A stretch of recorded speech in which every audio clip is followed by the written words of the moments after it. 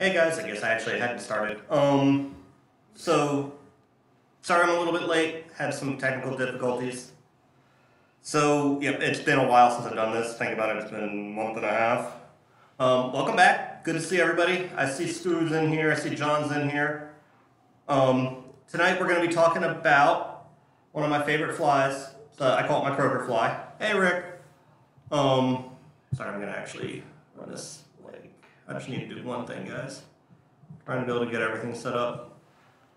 But I'm going to be tying up what I call my Croaker Fly. Pretty simple pattern, and I'm going to actually start out by kind of talking about where I came up with it and kind of how I fish it, what I fish it on, and all that.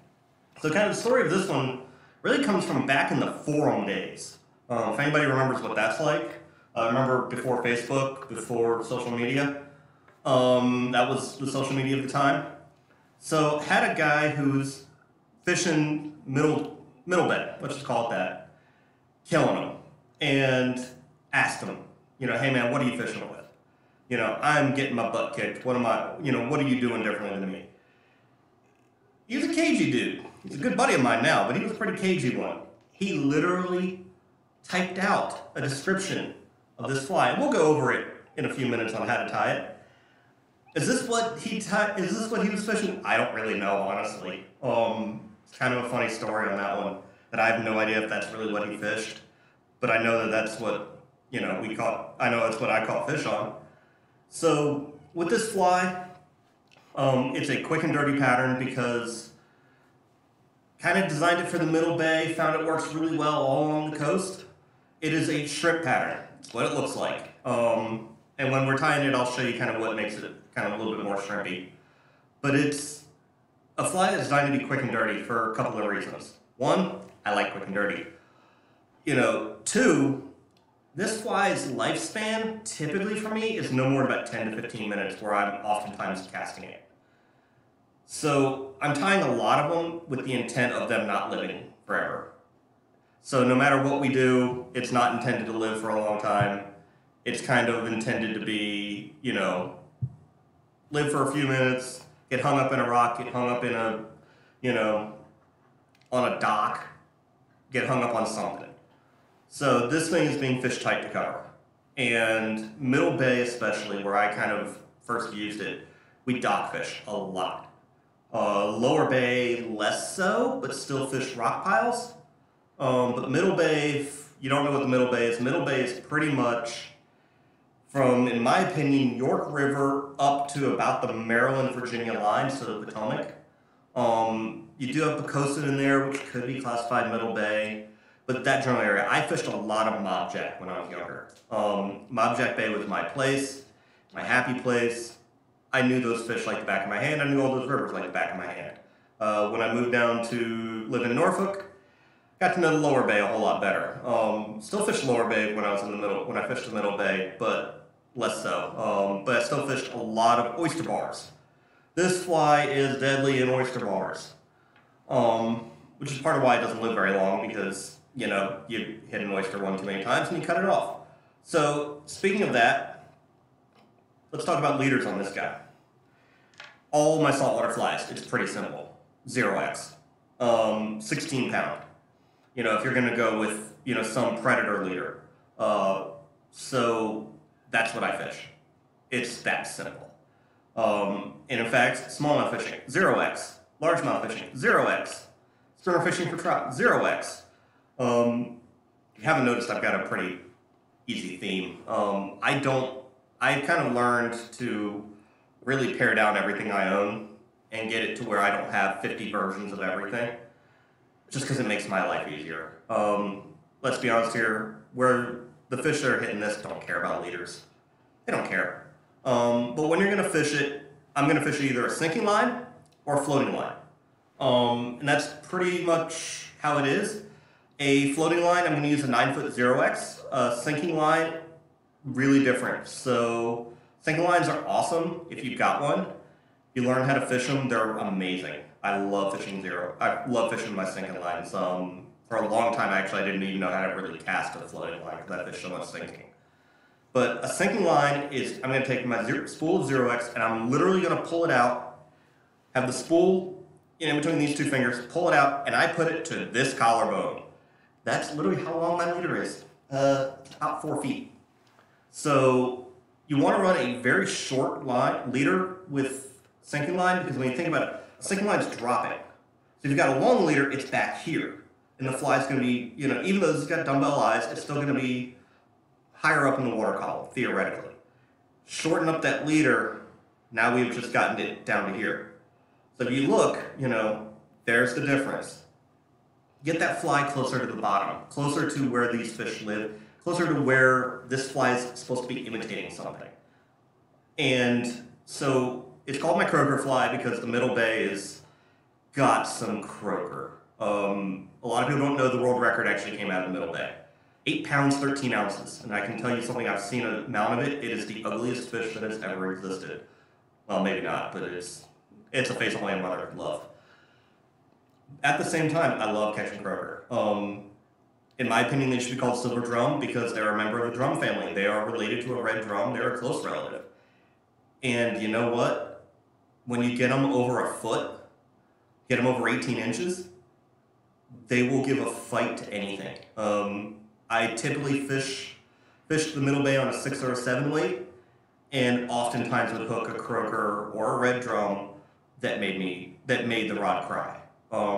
Never broke a rod, luckily. At the same time, wrapped a few pilings because they ran back up into a dock or something, and I couldn't stop them. So that's the reason why a lot of times you'll hear me talk about, hey, if you're going to have one rod to go in saltwater, bring an 8 weight. That's why. Same reason why we talk about if you got one rod for freshwater, fish a 5, because a little tiny brook trout isn't going to do a whole lot for it. But at the same time, when you hang that 24-inch brown, you at least got something to slow them down. You take a 3 weight on a 24-inch brown, you can do it, but it's not going to be fun. It's going to be bad. I've seen plenty of videos of it. So when I'm fishing this fly, like I said, I'm going to fish down near the bottom. I'm going to strip it, but I'm going to literally be stripping it like this. Very slowly, kind of skittering it across the bottom. I want it to look like a shrimp that's just kind of walking along the bottom, maybe give it a little hop, just a little hop to, oh, someone's behind me, I better run. That sort of thing, and that's why I think this fly is so dangerous, and it's why it works so well, because of the fact that it just looks like a little shrimp walking across the bottom. It looks like a shrimp that's out to lunch. So, I've been talking about the Middle Bay. Like I said, I fished it all up and down the East Coast, at least North Carolina, South Carolina. Fished it a lot on the Outer Banks when I used to go there regularly. Living in Norfolk, I was down the Outer Banks regularly. It's an hour-and-a-half ride. Quick ride. Friends live down there. Hey, you want to go fish? Yeah. Give me, be there tomorrow morning. So, fished this a lot. When I fished down there, I did a lot around Oregon Inlet. That was kind of my home. That was my home base. And got to know it pretty well. Fished around, Hampton Roads. I went to ODU. So, if you live down in Hampton Roads, if you're from the Hampton Roads chapter, you know about where I fished. I didn't travel far from home. I, a lot of times, would roll out, hey, I got like 2 hours between now and when I got to get this assignment in. Let me quick run out and go catch something. I did a lot of that. So now let's get going. I'm going to tie this today, and I'll pull it out on the, I'm going to switch cameras. Well, that's a hook now on the floor. Remind me of that later, please, guys. When I'm ready to finish, could somebody put in the notes, hey, Jeff, don't forget about the hook you dropped on the floor so I don't find it later the hard way. Give me a second. I'm actually going to switch camera views. Yep, we're now playing with multiple camera views tonight. So, all right. So, what do I have here? The Orvis pre-sharpened saltwater hooks. I've got a size 4. Reality, if I could find my 1s or 2s, I would really like them. Can't find them. Don't know where I put them. Might be out of them for all I know. So, I've got an idea. Hey, what do you know, that works. Trying to run multiple screens up on a computer, not always fun. Other thing that I got, some plain lead medium eyes. So Brian and I talked about how he doesn't really like using lead. I don't blame him. I don't remember where I got these. I'm guessing Wapsie, so got them online somewhere. That's not from one of our local shops, so it's probably one of those. I was putting in an order for other stuff, and hey, I need some dumbbell eyes. And that's a big pack of them. That's gonna last me a while. So, with this fly, these are mediums. These are gonna be pretty big. So I would typically be putting mediums on a size 4 if I was planning on fishing this on a floating line. I'd go to small if I was fishing on a sinking line. That's kind of one of the things to think about is, you know, you can vary your eye size on these to kind of match what you're trying to do. You know, if you're going to be fishing and you only have floating line with you, it'll work, trust me. It works. There are tons of fish caught on that. Just go to a slightly heavier eye, go to, you know, we talked about a 9-foot leader, maybe go to a 10-foot leader or an 11-foot leader. You know, go pick up a 9-foot leader and add another, you know, 2-3 feet onto it in 1X. You know, I said 0X, I had 1X, you know, that's like 13-pound test instead of 15. It'll work. So, you know, let's be honest here, guys. You're fishing that heavy leader to help protect from what the bottom is going to do to it. So I'm going to tie this tonight. First one I'm going to tie actually is going to be in olive, which is my favorite color, but I am going to use brown thread. If you've been watching all these live streams, you know what thread this is. 210 denier flat waxed. So put our thread on. I'll wait for anybody to catch up who is trying to tie along. And guys, like I said, this is a quick fly, so this probably won't even be an hour tonight. If I do 2 of them, it shouldn't be an hour. This is a pretty quick fly. That's what I like. So, you're going to want to put this, I put it about where you normally put clouser eyes. So normally where you put your dumbbell eyes, Chuck Craft always likes to put his eyes up in the front. This is not a Chuck Craft fly. This is closer to a Bob Clouser style fly. So I'm going to put it back here. I'm going to put it about that third of the way back. Wish I had remembered I was actually going to show you guys a pretty cool trick that Chuck had taught me. If you ever wanted to have more weight but less sink rate, which I know seems a little odd, but you know, hey. I'll just describe it to you. What Chuck would do is he would tie these in, tie the eyes in, and then quite literally take a pair of pliers, of heavy duty pliers, and crush these dumbbells. That's one of the reasons why he liked lead, was that he could literally crush them. And he would flatten it out and would make it kind of plainer, kind of flat. And he always told me that that would make the fly, you know, kind of flutter down slower, but still have the weight. I don't know. There are times I wonder when he told me that, you know, if he's looking down on me right now saying this, laughing and going, that fool. He believed everything I told him. Would not shock me. Love Chuck, miss Chuck. So now we're just going to tie back to the bend of the hook. So bend of this hook is right where the barb is or so. You know, in this particular hook design. Every hook design is a little bit different. You know, I've got a lot of the Orvis hooks because of my past. I, you know, don't have a particular brand that I'm loyal to. For me, I mean, I like the Gamakatsu B10Ss, but that's because that's a B10S. That's a very specific hook. But for saltwater hooks, Mustad 34007. I don't know what they call the new one, the new version of it. I know there's Signature Series, and those Signature Series hooks are awesome. The old 34007s were lackluster in a lot of places. They came pre-dulled for you, you know, to help keep from getting the hook in your finger. They also had a tendency to bend really quickly. I've got more than a few friends. I'm lucky I never had it happen to me on a fish. I've plenty of rocks and whatnot. I've had them bend straight. I've had a few friends who've lost big fish to them because that 3407 bent straight on. Yes, it does happen. You know, it's a fact of life. So now we're going to take our estaz, just plain old estaz. And guys, I know you're seeing a little bit of a breakup. I don't know what just happened there. Not sure what was going on with my camera. So typically, I'm going to try to pull some of this fuzz out so I get down to that inner core. If you look, there's the inner core.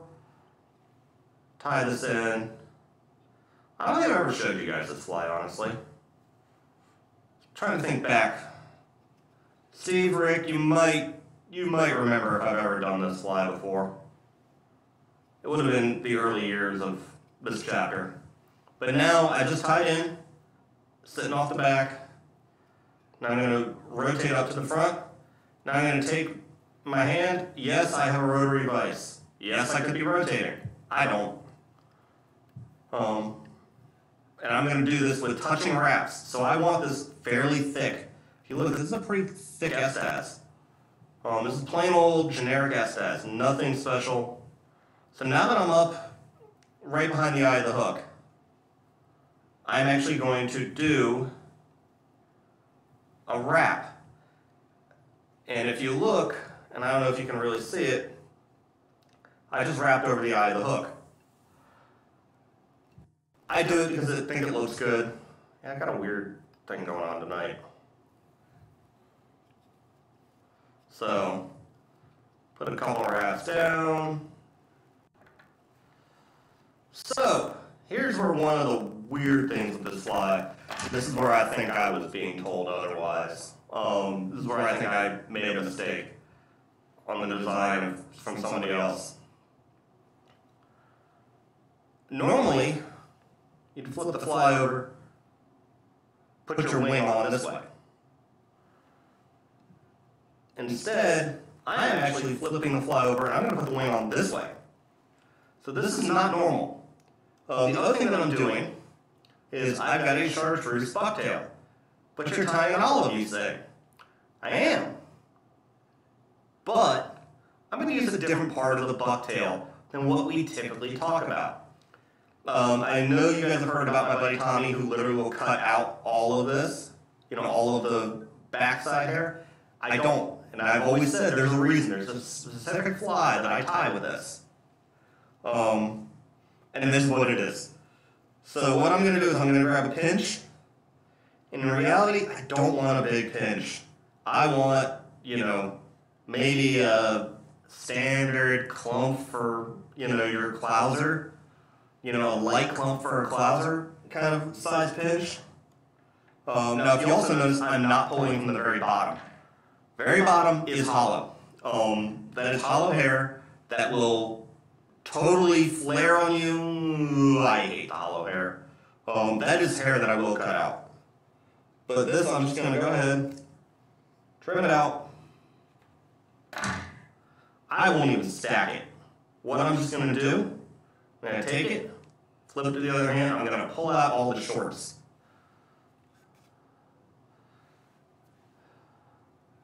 Now, from here, I'm going to kind of size this up a little bit. This, because it's a size 4, it's on the smaller end of what I typically fish this fly. It's going to be something like this. So what I want is for it to go a little bit beyond the back of the hook.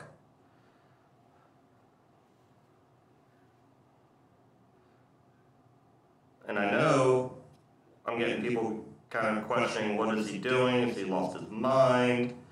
Well, that's entirely possible. It is COVID-19 era. It's possible. So, then I'm going to trim out the extra.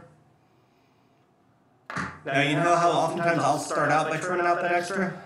This time I didn't. So, next thing I'm going to do is I'm going to wrap underneath. If you look, I'm going underneath, and I'm literally just wrapping right behind the eye. Okay? Doing a couple wraps there. Just trying to make it, kind of bulletproof for a fly that's designed to last for 10 minutes. And then what I'm just doing kind of stroking a lot of the stuff back. I'm going to create a little bit of a head.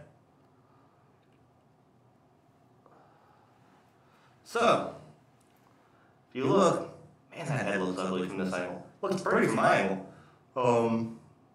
Yeah, it is what it is. So, kind of love how this camera looks. Cover's calling me.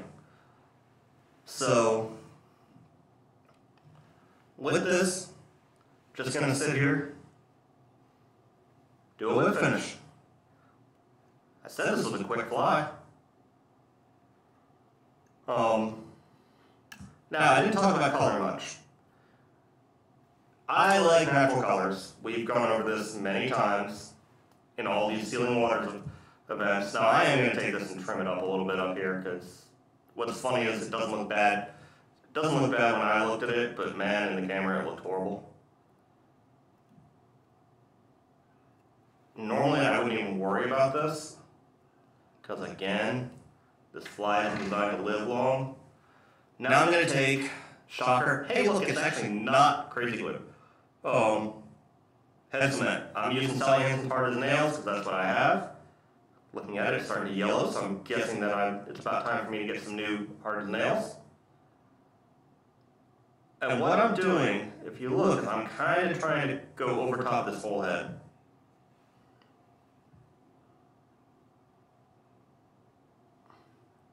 Now, I did tie an olive fly and I did use brown thread. That really doesn't make much of a difference to me. So what we're looking like, you know, if you look at this fly, how it's going to go underneath the water, it's going to be going like this. Hook point up, theoretically, it's got enough weight on it, it will be hook point up. And it's basically just going to go skitter across that bottom. The tail, these back fibers look like either antennae or legs or something like that. I talked about, you know, in materials an option of something like crab eyes. They'd be coming out the back, or a little bit of flashaboo or something like that, or krennic. Yeah, that's actually one that I have done. So kind of funny story, if you remember, you know, if you remember back at the Orwood shops, Tommy Mattioli used to tie what he called his redfish fly. And if you remember that fly, it looks a lot like this. Might be a story behind that one. Tommy says he didn't do it. I stole it. He stole it from me. Kind of funny how we went out on a trip out in the bay, beat up on some croaker on one of the flats out there. He saw what I was fishing, and magically a couple weeks later it showed up in my shop, slightly modified. You know, but. And he said, he's like, you guys want to try this? And I mean, I told them to buy it, and they did. That was back before I was running the show. And I mean, it was a great fly, absolutely deadly. It saved me from having to tie for a shop. But if you look at this fly, yeah, it's pretty simple, pretty basic, and like I said, it's kind of ugly. This fly is intended to be ugly. This fly is not intended to be your pretty dry fly. It's intended to be your, you know, yes, that's actually a pretty good one too. But yeah, no, of all the things, you know, I miss my mind the most. Yeah, now that's running through my head, thanks Stu. But yeah, where was I with this? But yeah, with this fly, it's not intended to be a pretty dry fly. It's not intended to be an Adams. It's not intended to be, you know, this perfect clouser or this perfect deceiver. You know, it's not intended to be perfect. It's intended to be ugly. It's intended to be a box filler. It's intended to catch fish. And, you know, in the world of going out in saltwater, let's say even bluefish. This fly literally can live about 2 casts in bluefish. Not that there's really a whole lot you can do to make a fly more bluefish, you know, capable. We talked about using a longer shanked hook and tying at the back of it. Brian talked about that. Using something like this, it's a size 1. So we can tie this whole fly on this back section. But at the same time, that's not really going to stop the bluefish from just chewing this part to pieces. My favorite bluefish fly that survived the longest truly was just some feathers tied to a hook.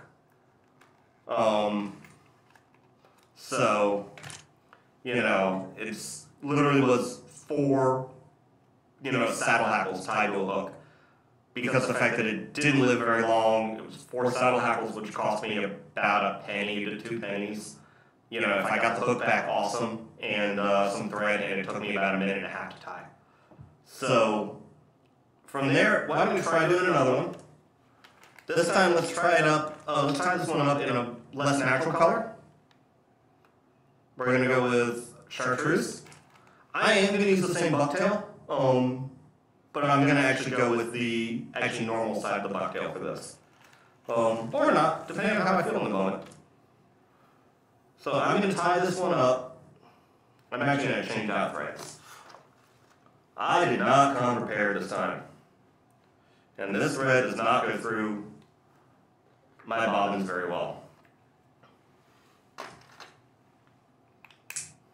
So, kind of feel like this is my first time doing one of these things like we did 4 months ago. Actually, if you guys want to have some fun, go back and watch some of our old ones.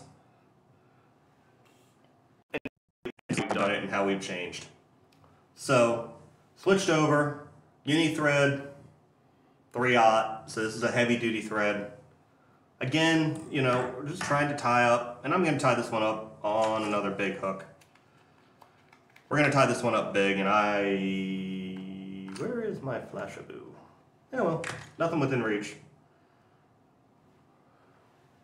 I'm going to tie this up on a big hook. This is a size 1 mustad. But this is an O'Shaughnessy. What makes it that? A size 4 to a size 1 should not be a massive difference in hook shank length. This is one of those things that we don't really talk a whole lot about. This is this hook, which I showed a minute ago. Let's see if I can get this to actually, well, I don't know why I'm trying to get it to focus. It's not going to, it's locked. It's a 1X long, 2X heavy duty, so it's a heavy hook. This guy is good, strong hook. Definitely wouldn't be afraid to put this thing in front of a bull drum, bull red drum, into something like that. But it's a 1X long, so it's a longer shanked hook. Should be ending about right here or so. Well, actually there. Usually it's about a hook eye. Each X is typically about a hook eye length. So basically, if you think about a size 2, 2X long is about equivalent within a few hundredths of an inch to a size 4, 4X long. Little pro tip, they're very similar. The difference is going to be that hook gap. And, you know, we talk about hook gap being important on bass. It is. It definitely is on bass. It definitely is in a lot of situations. Trout is less so. At least tradition says that. So let's get started tying.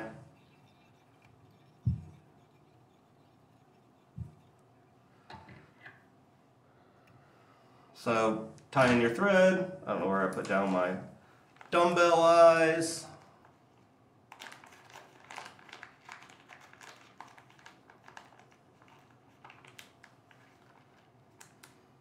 So, and guys, by the way, also you notice that this is a shocker. We're not actually using foam in this fly. I think it's the first fly I've tied in a while that didn't involve foam somewhere hidden, even if it was hidden somewhere in it. So don't worry, foam will be coming back. So just give me a few weeks. So I kind of wanted to, since everyone is still doing some beach vacations, I did want to do a saltwater fly. At the same time, you know, this thing could be thrown to common carp in the Rivanna.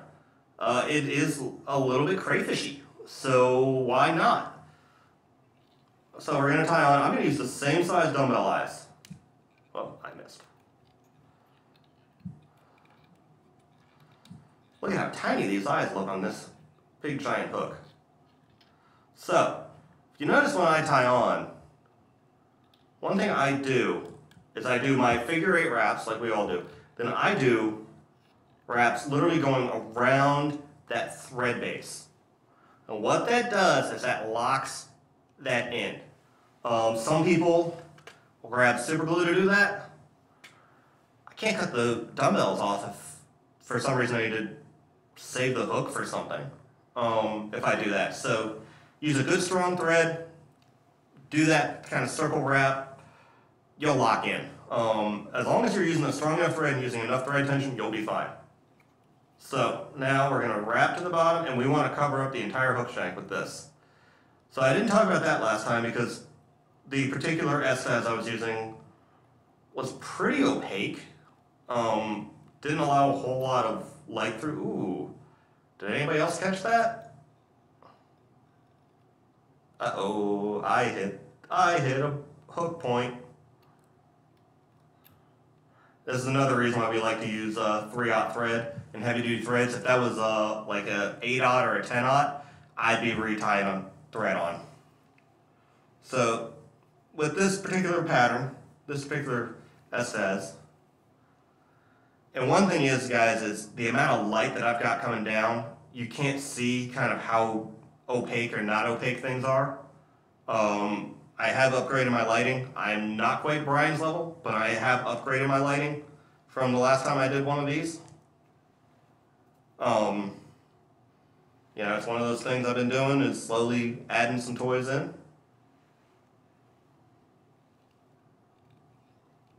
So now we're going to tie in our estaz. So pick whatever color estaz you want to use. I have used pink before. Hot pink, apparently. I have used a standard, like, opal, clear, pearl, whatever you want to call this. Obviously, browns, olives. I got a little baggie right here of more estazes. The UV one is actually going to be the lighter colored. If you see, the reason why they call it UV is see how it's got multiple colors kind of shimmering through it? That's why it's called UV, because the way it reflects. So tie it up in multiple colors. You know, multiple colors. If you're going to pick one size, I'd go with size 2. If you're going to pick, you know, if you can tie up multiple sizes, cool, awesome. 1 to 4. So we're not trying to imitate a big giant shrimp. So what we're trying to imitate is a smaller shrimp, something that, you know, a redfish or a speckled trout or a croaker or a black drum or a striper or even a ray might be swimming along and go, ooh, tasty morsel. Think about it that way. So this one I am going to do the rotary feature on my vise. I don't have the handy dandy little end piece, so I can keep my thread from wrapping. So I'm going to have to kind of cheat to do that. And I'll show you guys a little trick on that. So now we're going to wrap this in. And here's the trick. Unwrap. I know. I know. I'm a genius. It's a gift. So come underneath. Do another wrap or two towards the front. And then wrap. This is not working because I've got a brand spanking new pack of estaz. And I don't do Brian's little trick of cutting a hole in the side of it. Kind of wished I did.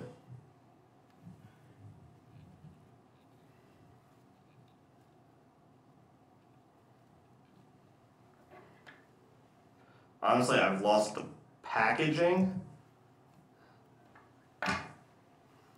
for this one. No idea where it went. Absolutely no idea. If anybody ever has seen pictures of my old fly tying desk when I was in Charlottesville, you'd know where it probably went. It's probably still buried in there, and I have lived in that apartment in how many years? So now we're just going to basically try to work this material back a little bit, clean up that eye a little bit.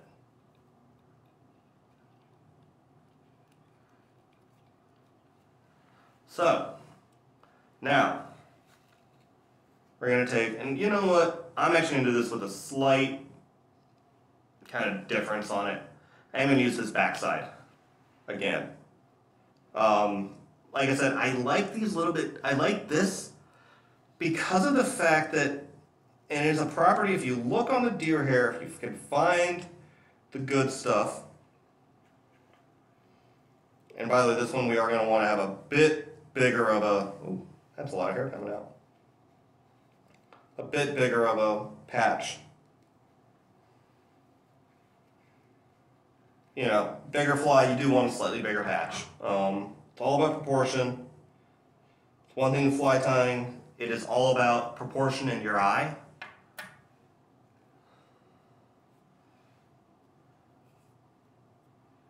You know, and that's one of the learning things with fly tying that takes many years to learn. If you don't have it right immediately, it's fine. You're not a bad person. So now I'm going to do this, kind of check it. I'm going to trim this one just a little bit first because I'm in the mood to do that.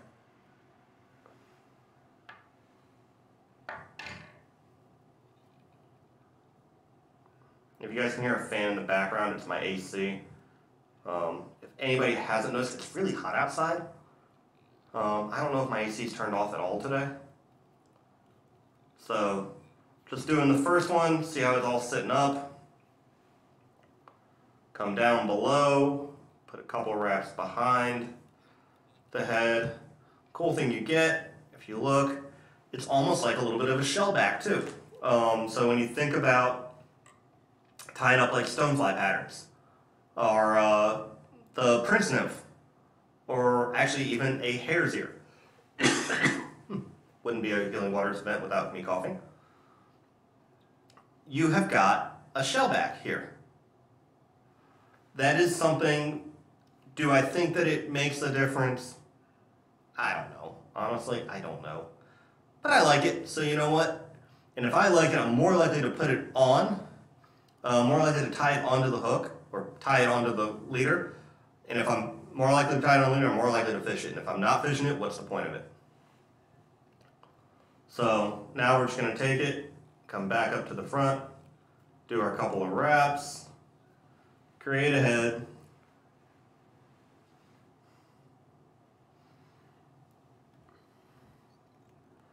And guys, we will be doing some trout flies coming up.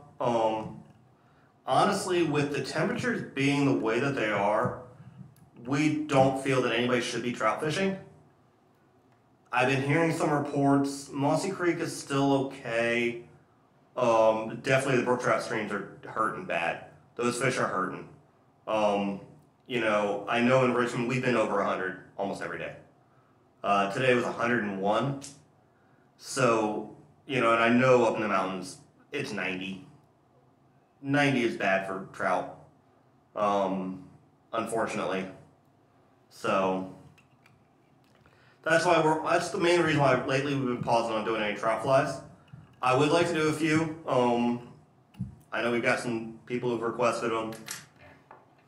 That also is something. If you've got a request, please feel free to reach out to either Brian or I. This was actually a request by somebody who's actually on. Wanted to know something for going out and fishing, you know, the Outer Banks. So we need some help with some ideas. Sometimes, you know, a question as simple as that. Hey, what do I use for this? Jog our memories of, hey, we haven't tried this yet. So in order to contact me, pretty simple. It's Jay. You can email me. Let me grab some water because it wouldn't be Healing Waters. My email is jgreendyke@gmail.com. So it's jgreendyk@gmail.com. I check my email regularly. That's my personal email. That is, so I am always available on it. But if you got an idea, shoot it. You know, if you got a question, send it over. You know, I don't think we're going to be doing another one of those roundtables anytime soon. But, you know, questions can lead to ideas and things that Brian and I can help out with. Because it doesn't look like we're going to be doing any, you know, events. Especially, you know, it sounds to me like there was no, you know, inside tying for a long time. I haven't heard anything about outside events. unfortunately, I was talking to John last night, and I totally forgot to ask him. Meant to do it, but totally forgot. So, you know, hopefully we can get together at some point in the near future. Just with the way things are going, I don't know how that's going to go. We've all kind of been looking at that. So, you know, with this fly, I'll talk about, you know, kind of the way you fish it again. I'm going to try to get it. I'm actually going to zoom out. See if this actually works. Hey, look, everyone can see me. So this fly is going to sit on the bottom. Let's pretend that this kind of area is the bottom. This fly is going to go boom, boom, boom, boom. And you kind of want it to do that. You want it to kind of drag, jump, kind of a thing. You'll know when you get a fish, and you can generally actually identify species of fish. It takes a little bit of practice, but a croaker will go tap, tap, tap, tap, tap, tap, you know, and then all of a sudden grab. That's them actually quite literally biting up the back of the fly. Now, flounder. I didn't talk about you can catch flounder on this, but yeah, you can catch flounder on it. They are a tap, tap, grab. That's how they operate. Redfish are a whoop, grab it. Stripers literally inhale. They're related. Well, they're not really related to a bass, but they're like a bass. And I realized I wasn't looking at the camera. Sorry, guys. I'm looking at my screen. So bass are going to go ahead and inhale it. You know, you get into everything. You know, you can kind of sometimes tell when you've had a good day and you caught a bunch of fish. You can start identifying. And I used to do it regularly. We'd have bets. We'd set the hook on what it was. That was back when we got to fish this stuff quite a bit. But, you know, this fly, designed it for saltwater, fished it in saltwater for years. It's a fun fly, it's a quick fly. I mean, we've done 2 with me just blabbering and telling you how to fish it and everything in 43 minutes. Honestly, if you sit down, tie up a few, you'll get it down to a few minutes of fly. But, like I said, this fly, don't be afraid to throw it into tight cover, into stuff where you might not get it back. Now, that is the one problem with fishing 0x. It doesn't break very easily. You know, it ain't 5x. It takes some effort to break. But that's part of the game. Because at the same time, you want to be in that situation. When we're fishing in saltwater, I don't think I've ever really talked about it with you guys. You know, those fish we see on TV, you know, oh, they're fishing the flats, they're fishing the flats. That's not everything, and that's definitely not what we get. Our fish like cover. They like structure. So when you think about most saltwater situations, all saltwater is a river that changes direction twice a day. That's all it is. So, you know, when you're fishing somewhere and you happen to find oysters, think about these edges of those oyster bars. Because oyster bars are going to build up sand and build up, and they're going to be higher than the rest of the area. So it's going to be like a little, you know, a little plateau. Well, along those edges, those fish are waiting for bait fish to be washed over the oyster bar. And then when they're going over, they'll be sitting on the backside of it and go, bait fish, whoop, and grab it. Not that uncommon. That is actually kind of your typical place they're going to go find fish. Other thing is obviously docks. I mean, come on, they break everything up. They attract bait fish. They're awesome. You know, rock piles. Again, you know, oyster bars, you're going to generally fish. Think about it the way you fish trout with a big rock in the middle of the river. You know, yeah, you know, the more active ones are going to be on the front side of it. The less active ones are going to be on the back side of it. That doesn't mean you don't fish the back side. You know, now do you attack it the way you attack on a trout stream from bottom, you know, from backside up? No, they're not quite like that. Most saltwater fish are not that spooky. But, you know, stuff like that. But you're going to want to throw flies like this or a clouser minnow. I always laugh at this. You know, people would always ask me, you know, what should I throw in saltwater? I'm like, clouser minnow. When in doubt, just put it on a clouser. But something like this, put it into structure. If you're fishing on a sand flat, just bounce it across the bottom. But you want to fish it, you know, kind of somewhere near something for fish to go run to. Because a lot of these fish, you know, croaker, smaller reds, like rat reds, like we call them rat reds. They're usually reds up to about 12 inches. 12 to 24 is considered a puppy drum. These are not hard and fast rules. Do not quote me on these, but these are kind of mine. Beyond 24 is a redfish. Beyond 36 is a bull. But these fish, when they're smaller, they're bait. You think, I don't care. It's 12 inches long. It's bait to something else, especially in saltwater. I've seen sharks in saltwater. They exist. I've seen big ones get into shallow water. A 36-inch red is bait to an 8-foot shark. But don't see those very often, luckily. So only ever seen that once, an 8-footer in shallow water. That was on the eastern shore of Virginia. So it's kind of sharky territory. But something like this, go out there, fish it on 0x. I talked about sinking lines. If you've got them, fish them. 4-foot leaders. Floating lines. Floating lines, we're going to go heavier or longer leader. But both of them, I'm going to fish 0x. Simple as that. It's easy. We all can pick up 0x in any fly shop. If you walk into a fly shop, they don't have 0x, go find another fly shop. Unless they're out for some reason, in which case then, that's totally acceptable that they have sold through all their materials because, hey, business is good and that's a good thing. That means that's a shop you probably do want to be at. So, all right, guys. Well, I think I'm going to call that for tonight. Like I said, this was probably going to be a short one. And hopefully we'll be able to see everybody. And hope everybody has a great day. I'm not sure what we're going to do next. Brian and I have decided we'll probably going to keep doing this every other week thing through the month of August. At least that's what our decision was as of a week ago.